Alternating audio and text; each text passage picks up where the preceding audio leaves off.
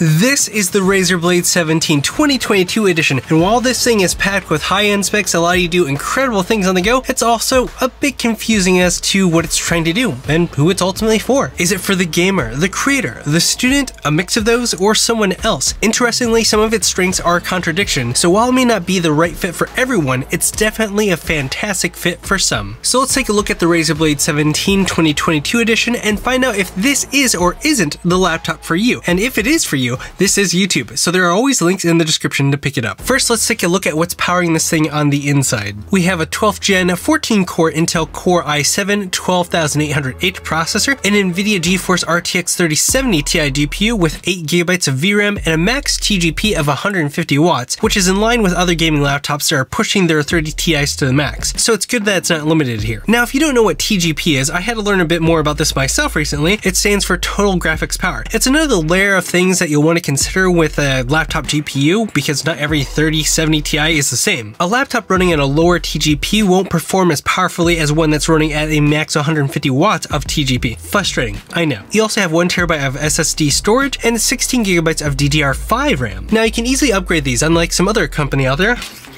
And if you do, you can upgrade up to 4TB of storage, and it even has an open M.2 slot if that suits your fancy. On the other hand, Apple not making their computers as upgradable allows them to be thinner and more efficient. Finally, you have an 82 Wh battery, which is below the 100 Wh legal limit for a plane, so it would have been nice to have that extra juice, especially with how much power this thing draws, but more on that later. But hey, at least you get a fan for your battery to go along with the other fans to cool the laptop. On the outside, you have this really sleek matte black aluminum chassis and blocky design that honestly reminds me a lot of those old school chunky 17-inch MacBook Pros. It has a massive, just over 6-pound presence and will surely take up a lot of space on your desk. Also, it's thicker than it looks in photos. In fact, it's thicker than the 16-inch MacBook Pro. So if you already have back pain, this may be a bit unwieldy for travel or on the go. If you're the type of person that hates seeing fingerprints all over your laptop, unfortunately with the black matte finish, you'll see them everywhere. You'll have to constantly clean it with a microfiber cloth to keep it looking clean, and I've noticed a few scuffs on the finish already, so that's a bummer. So you might want to put a skin on this if that would bother you, and there's a link for this one from Dbrand in the description. Along the side of the device, you get a lot of options for ports that makes it great for creatives or live streamers. I personally love the SD card slot and HDMI port the most. The main charging port uses Razer's proprietary plug, and the charging brick does feel a bit big to lug around. It's quite a bit bigger than the 16-inch MacBook Pro power brick, but it provides twice the amount of power. The power cable is nicely braided, and you even have a little rubber strap to keep things at least somewhat easy to contain. If you happen to forget the charging brick, you can also charge over USB-C, but keep in mind it only works on the left Thunderbolt 4 USB-C port that's located on the charging port side. Oh, and there's a little LED light along the front edge so you can see where it's charging and its battery status. It's always nice to see this on a laptop. Now, for opening it up, it does pass the one-handed test because this whole thing is so heavy to begin with, but the little cutout for your finger isn't super big, so you really have to get in there. I do find that the screen does wiggle a bit, which is a bit concerning, but it's honestly the only area that I have a concern regarding the build quality. The keyboard is extremely low profile and nice to type on, but if you really like to have a lot of travel on your keys, kind of like on a mechanical keyboard more than an Apple keyboard, then this may not be your taste. It's also a bit problematic for some games, but I'll talk about that in just a moment. Also, it's Razer, so each key is individually lit with RGB lighting that you can customize within the Razer Chroma app. Right now I have it set to move based on the audio that's playing, so that's really fun. And then the trackpad I think is up there for a Windows laptop. But it's still really hard to deny that the trackpads on MacBooks are really quite phenomenal and feel great. Instead of that crazy tech that fakes a click on the MacBooks, this one is a tactile, squishy wedge design. That means that the top part you can't click in, but the bottom part you can definitely push in a lot, and you can kind of feel the edge of the body when you press it in, and it can kind of feel a little bit kind of sharp to the touch, so I don't really like that. This does come with a 1080p webcam for all those video calls that we're making.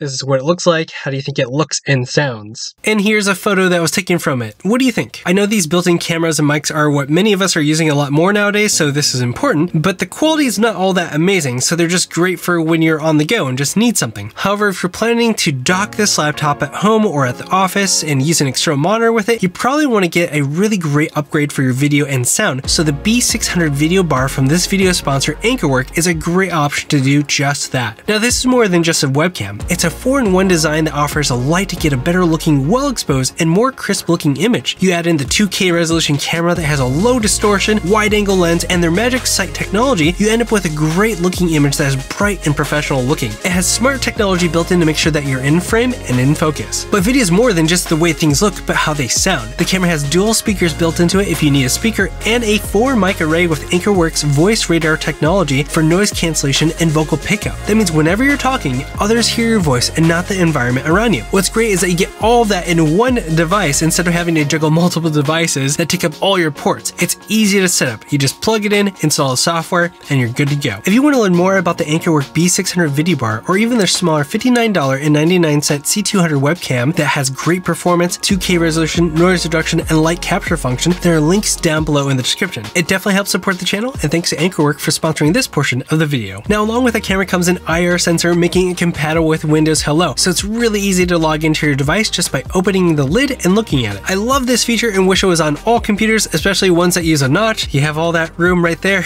so what are you doing, Apple? Now, as a professional audio engineer of over 15 years, I care about sound. What's convenient about this laptop being so big is how wide the speaker placement is, because it's located on each side of the keyboard. That means that you have a better stereo spread, and the way that they've processed the sound here definitely helps add to that. You see, this has THX spatial audio in it, and if you didn't know, Razer owns THX. Well, this spatial audio is interesting. It's not a make or break type feature, but it can make it seem like the audio is even wider. So let's listen to a sample comparing the two different settings.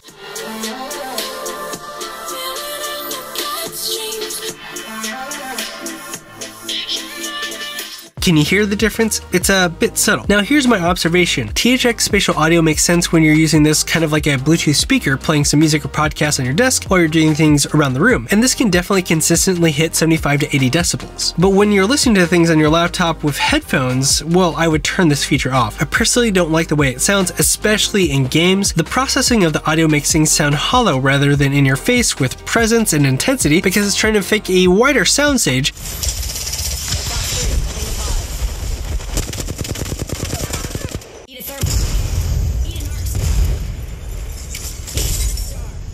Which is less than ideal in games like Apex Legends. Thankfully, you can turn it off. Now, you've probably noticed in earlier samples that these aren't exactly bassy sounding speakers, and that's quite true. It's fine and gets plenty loud, but it's hard to deny how dang good the speakers sound on the new MacBook Pros. The THX app does give you a parametric EQ as well as some EQ presets, but I noticed that the bands only go down to 250 Hz. But if you plug in your headphones, you can go all the way down to 31 Hz, so that's good. That means that you can customize a wider frequency range of sound when you're using headphones, of course, depending on what kind of headphones you use. But this kind of makes me believe that the speakers actually cannot go below or much lower than 250 Hz, which explains why it's not super bassy. Now we gotta talk about the display because, well, it's awesome. It's a 17.3-inch G-Sync compatible panel with a fairly slim 6mm bezel, so that's really nice. It's individually factory calibrated and covers 100% of the DCI-P3 color space, which means that this is capable of displaying colors accurately for graphic design, but especially for video. Perfect for content creators. It also has a matte finish to prevent glare, but it's not as contrasty as glossier screens, so that is a trade-off. But even with the matte finish, it looks great. Viewing angles are also good without much color distortion. Obviously, OLED, QD OLED, or Mini LED would have been more amazing, but this thing is already over $3,000, so we gotta chill out a little bit and make some compromises. But here's the best way I can describe it. Within the first 10 or 15 minutes of my videographer using this laptop, he said, "Man,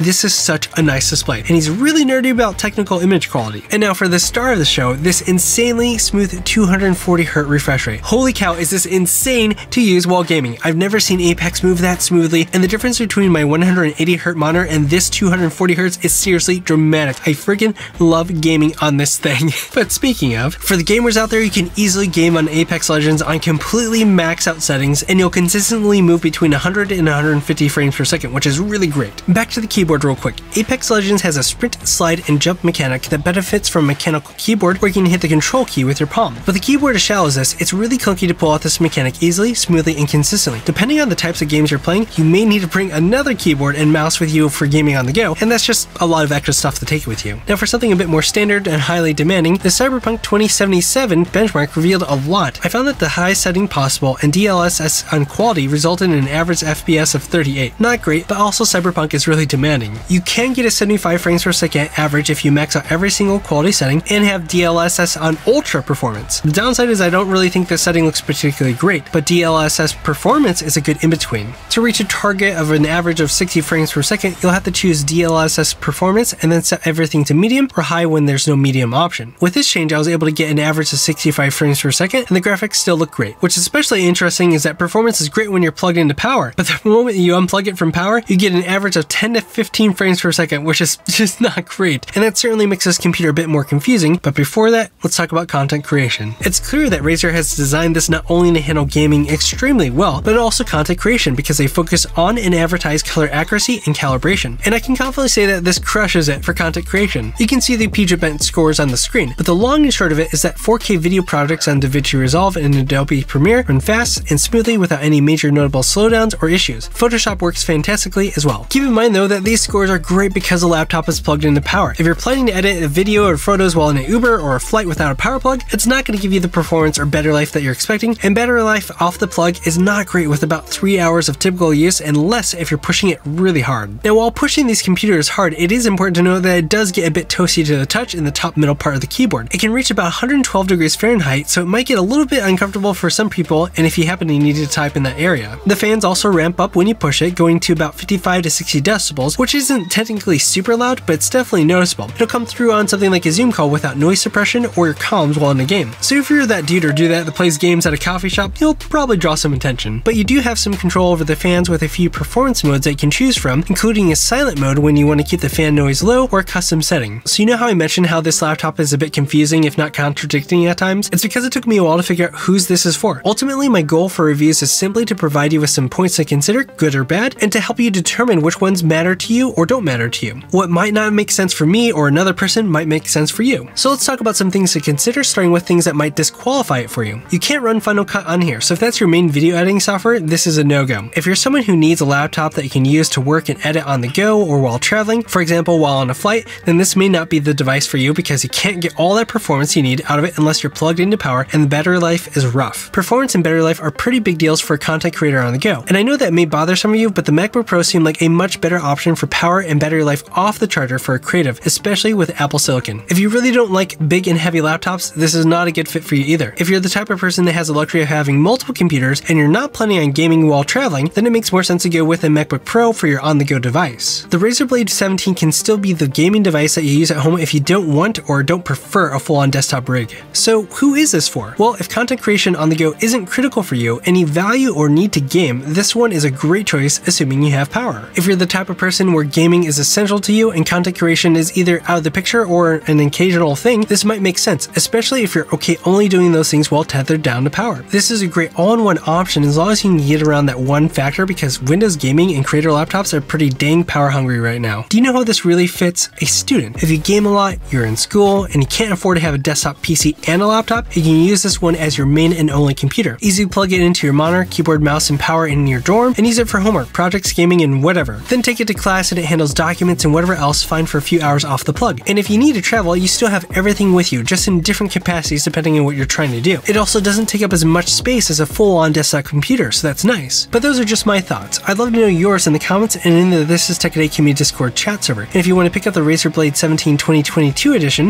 this is YouTube, so the links are always in the description or right here. And let me know what you think of these laptop reviews. It's a bit new for the channel, so I'd love to see if you want more of them, your thoughts, and what you'd like to see. Full disclosure, Razer did lend this unit to me for review. I don't get to keep it, bummer, and they have no editorial control or influence over this review. They're seeing it for the first time alongside you. Thanks for watching This Is Tech Today. Until next time.